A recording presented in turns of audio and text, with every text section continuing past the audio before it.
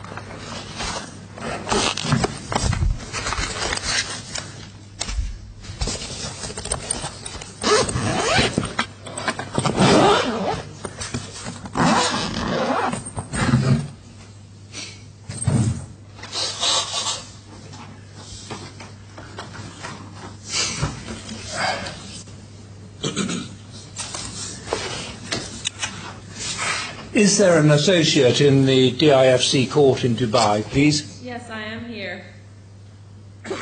Would you like to call the case on, please? Yes. Good morning and good afternoon all. We're here today for a hearing in the matter CFI 13-2016 before Justice Sir Richard Field. The claimants represented by Clyde & Co LLP, lead counsel Sean Brannigan QC and James Lee Better appearing in London, and Heather Nevin and Rhys Monaghan of Clyde & Co appearing in Dubai.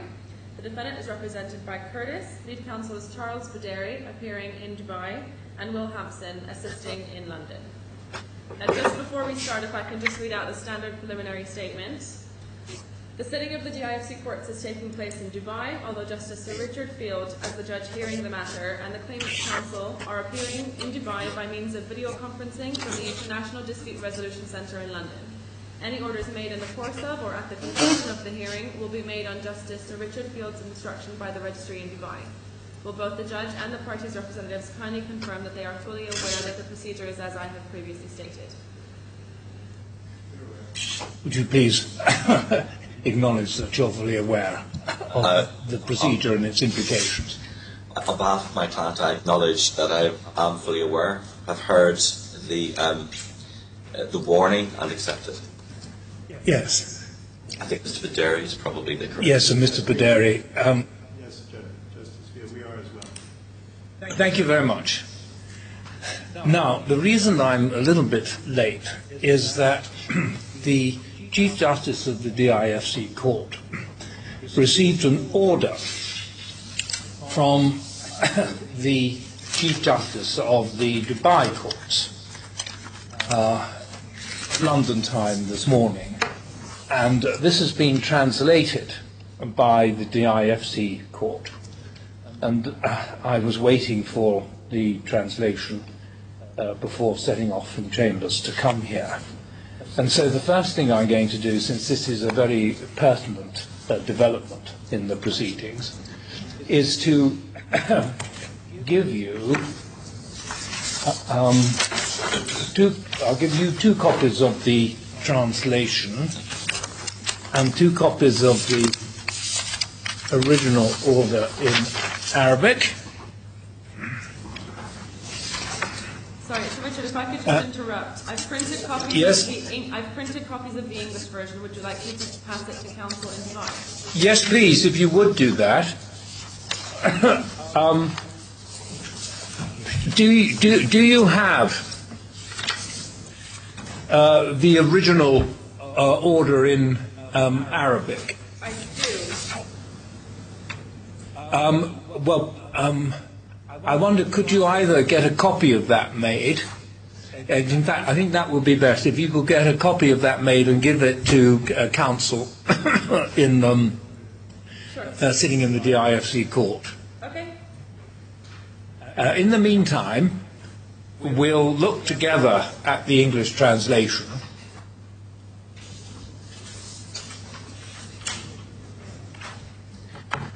You'll see that it comes from the excuse me, the acting Chief Justice of the Court of Cassation in the Dubai courts, head of the judicial body in Dubai courts and DIFC. Sorry to interrupt, but since sending this version, there was one slight amendment to this English translation.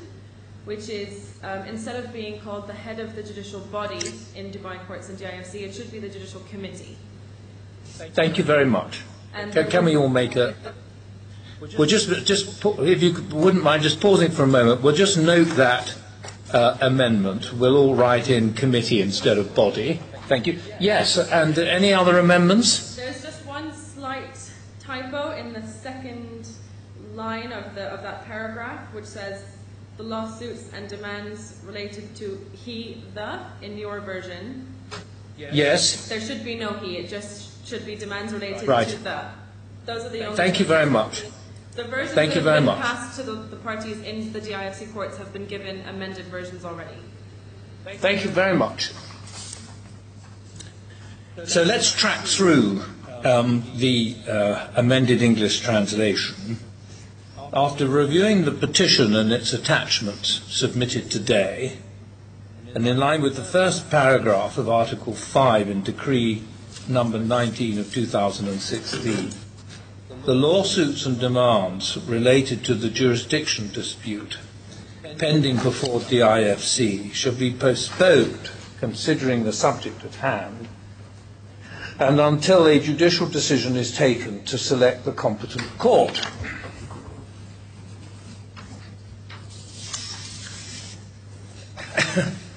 Now, I propose, of course, to act on that order, but what is for discussion is its precise impact on the orders as they currently exist. What I have in mind, but this is only my initial thoughts, and I would like to hear submissions from both sides, and if you need a little time to consider your position, then you'll be given it. My initial thoughts are these, that I am concerned with the orders I made as a justice of the First Instance Court. And the current orders are as follows. I have ordered the winding up of the defendant. That order stands stayed over until the conclusion of today's hearing. I have ordered the defendant to cease trading. That order at the moment is not the subject of any stay.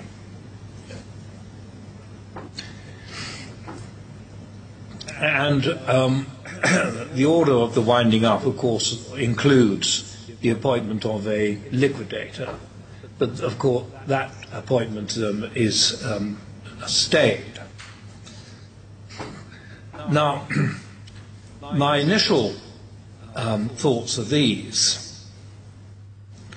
that I will continue the stay of the winding up order until the decision has been taken as to the competent court.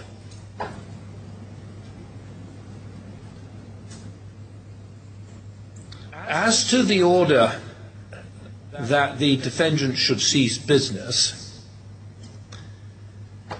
subject to submissions, I would be minded to continue that, but only if the claimant gave a cross-undertaking in damages in the conventional form.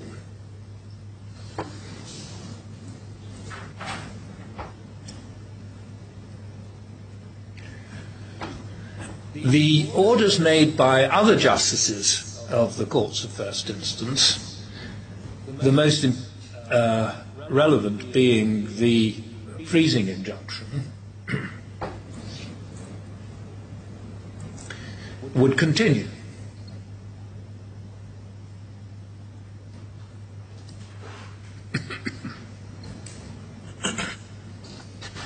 Now, having given my initial thoughts, I'd like to give both sides a period of time to take those on board and to formulate their submissions.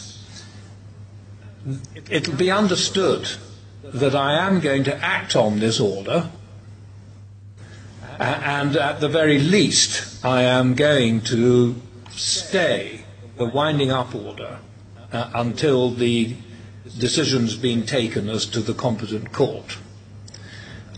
The scope for argument is in relation to the other parts of the orders that I have made recently.